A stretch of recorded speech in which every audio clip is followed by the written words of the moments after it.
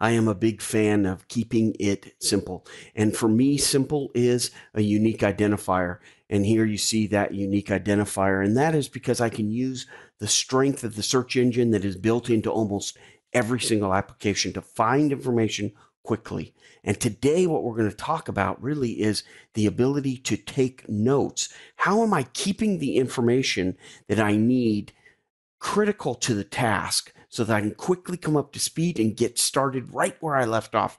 And that's what we're going to go through today. So today we're going to look for this specific task here, Test Twilio. So we're going to go ahead and open that.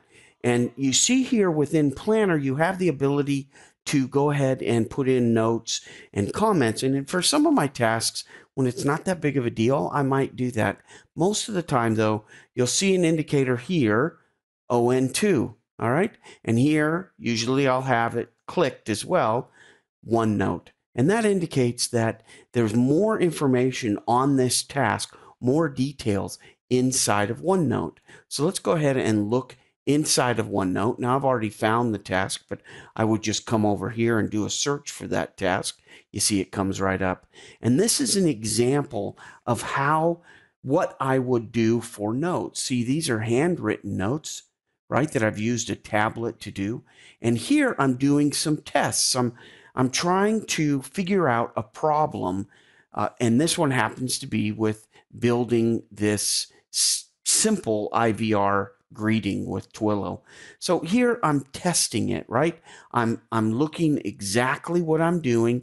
I'm putting in here, by the way, where I'm putting things as well. So I do have a database that I keep things in that I'm making note of here. I put some information that I need in LastPass. My username and password to get in there is in there, and that's what it's called in LastPass. So I'm putting critical information inside of this note, and then I'm testing, and I'm using within OneNote this to-do feature, and I can say whether this test failed, how I got it successful, what I went down through, the actions that I took. Maybe I'm putting in what the IVR looks like that I'm connecting to and how that all flows.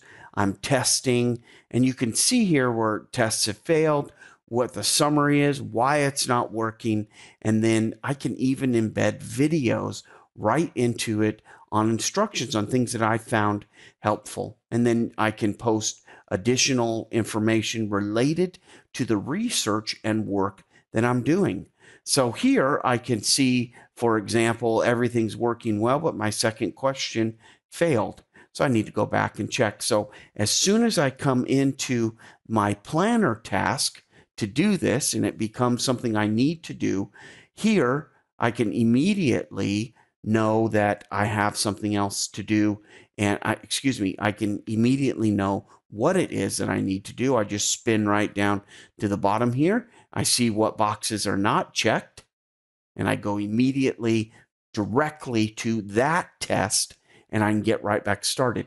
You see, the trick here is to capture the information in a way that it's helpful for you so that you don't have to spend 10 or 20 minutes getting back up to speed on something.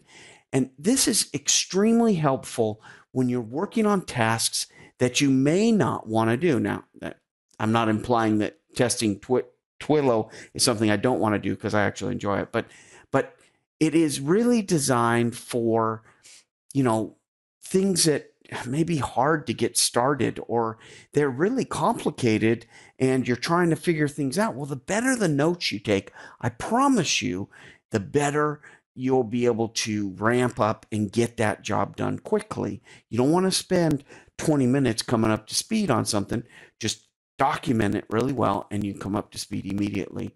And here I can see that there's a next step, right? This is the next step. So when I get done with that, I need to look up what this next step is. So I can just close that task, and I can go up here to my filter, and I can do a search, and now I can see what that next step is for me.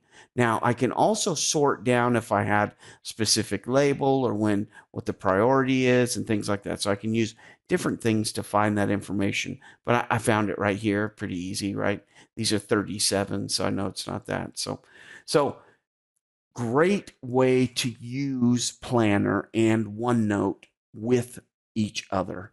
Now, there are ways to embed URLs. I'm just isn't something that I do. I just keep it simple with the number and move back and forth with the data. Whoops, I thought that was still up.